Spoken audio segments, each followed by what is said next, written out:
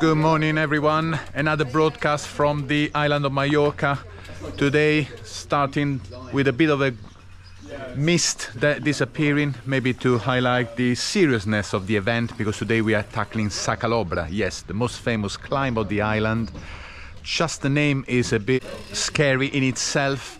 It literally means the snake from Latin, just because of the windy road is of course resembling the shape of a snake.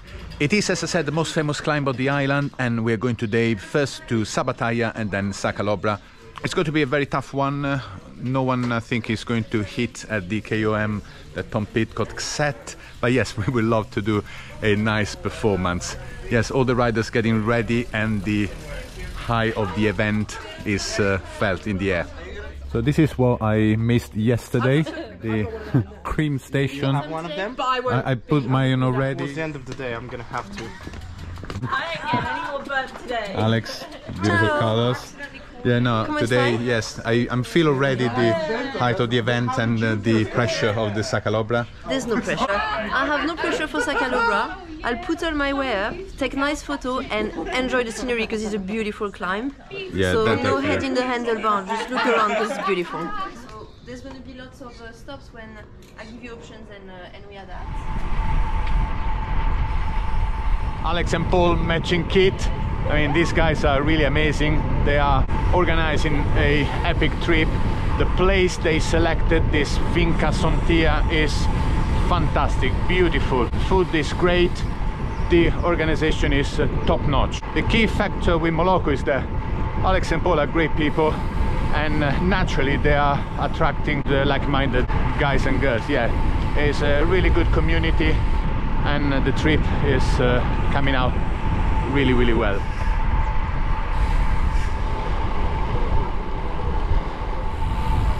Great atmosphere in the mist.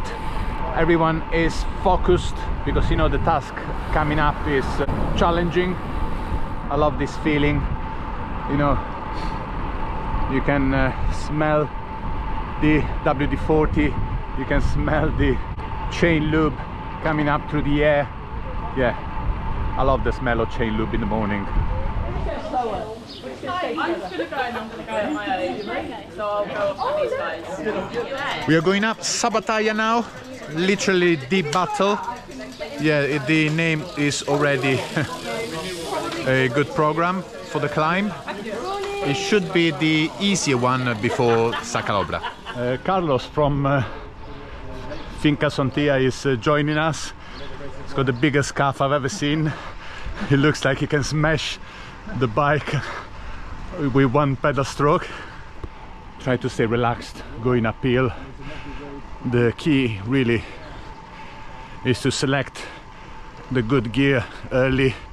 No point in grinding these climbs because they are long, so stay in the small chain rings and a comfortable gear at the back for the whole climb. Oh, Jackson pushing. I feel that going uphill, well, in general, for your bike performance, a good position is really essential. When you are climbing for long period, everything starts to hurt, and you need to really rely on a good body position to push on the pedals in the most efficient way. So definitely a lot of time needs to be spent preparing your position for this hard effort. I got my semi-compact chain ring on this Canyon Ultimate, so 52-36 at the front and 11-30 at the back.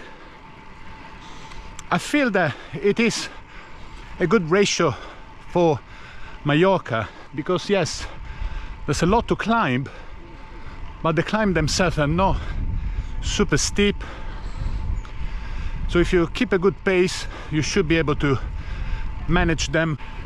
And at the same time, on the descent, on the flat, you'll have a good gearing to feel pressure on the pedal and go for the slightly higher speed on the flats. So we are at Salt of the Battalla, jump of the beautiful girl. Let's hope No girl is going to jump today, but it's a fantastic view.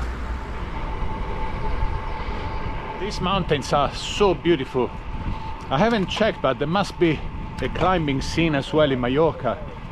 So in my previous life, when I used to rock climb as well, this could have been also a destination for going up the mountains.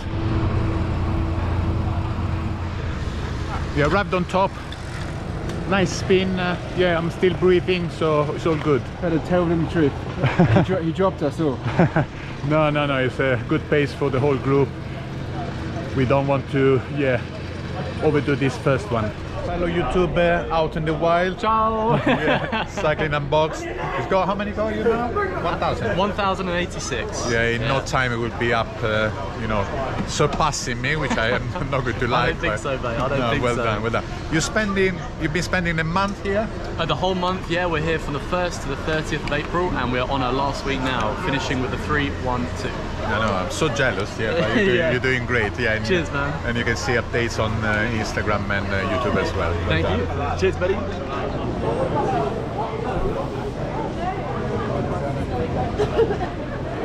Never seen so many bikes in my entire life, and cyclists. This as Battalla is a stop well needed for a rest between climbs. Such a nice vibe and atmosphere. Laura, all matching. Well done.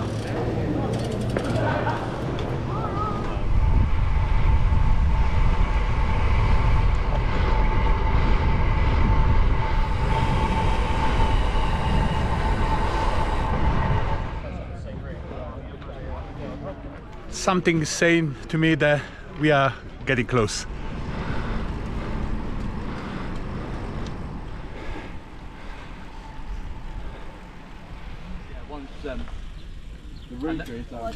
I'm so sorry. Yes, I know it's hard, and I know it was hard. Yes, I'm at the bottom of Calobra after what it felt like a never-ending descent. It's quite tricky because you got millions of cars, cyclists everywhere, and I was really cautious not to overheat my brakes, so I didn't grab the brakes and had them for too long. The road goes up for what it seems an eternity. Yes, because coming down it takes ages, and I cannot even imagine what it feels like, or it's going to feel like, climbing up. It's going to be the most challenging hill I've ever done. Now going up, I'm not going to film anything because it's going to be really a hard effort, so I'm going to concentrate on the climb, and I hope to get back the benefit of rim brakes uphill with a weight. Yeah, but we did manage to pass this before. Okay, the good thing is that I'm alive, still, just. This climb deserves all the iconic status that gained over the years. The snake, the name is actually quite appropriate.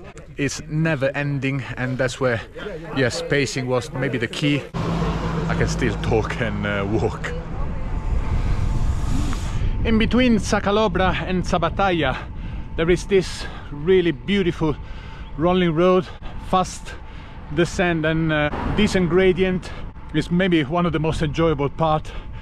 Climbing after Calobra feels really hard now, but yes, I'm still managing to turn these pedals. So Heidi, yeah. Quite an unusual chain tattoo on your shoulder. On your shoulder blades actually. How did it happen? So after 5 years of cycling quite a lot, I forgot to unclip on the top of a climb. I know, sorry. And as I was slow-mo falling, I fell into a man next to me. He was also trying to struggle. I know, I mean, poor guy, he went down. I argued maybe he could have held you, but maybe it wasn't. If only he went to the gym, he would have just held me and that would have been fine. But no, he crumbled, and then I ended up just lying on his bike, on his chain. Yeah, hopefully he's not going to watch this video, so no, maybe sorry, won't sue us. Bye. Okay, Federico, how was Calobra? Oh, thank you. Yeah, it was epic, unbelievable. Very sketchy to go down, but you know the climb is torture, but you know in the end the process is fantastic. Enjoying the pain, and going uphill for what it feels like an eternity. But it's definitely worth the trip. Gracias. Thank you. Just got back, probably from the hardest climb I've ever done. Maybe for you as well, I think. I don't know. Definitely it was for me. It's too easy. Oh my god. But yes, no, it was an unbelievable experience. I've been using this objective for maybe too many times, but I'm really staggered how beautiful riding in this island is. The process of going down Sa Calobra and up Sa Calobra again is really a learning experience about yourself, because the tension and the concentration that you have to have is really immense, but up to the end is such an amazing relief and a sense of achievement like nothing else. Hello! We're going, imagine the pool here. Imagine the pool! Well done. So yes, that's the advanced party. The advanced party already in the pool. Anyway, rim brakes, question mark. Going downhill Sa Calobra, it was quite a process for me, especially mentally, because I was, yes, a little bit anxious. I thought that at the bottom of the downhill I would have seen my brake track melted and the brake pads completely destroyed. Luckily that didn't happen. Yes, I could feel my friends with disc brakes going much stronger. So I'm ready to admit the benefits of disc brakes going down, but to me going up is what it counts most.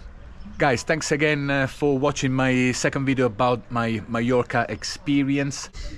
Today was quite unique about Sa Calobra, and yes, if you're into cycling, this one is one of those climbs that you should never miss. Thanks again for watching. I'll see you to the next video. Ciao.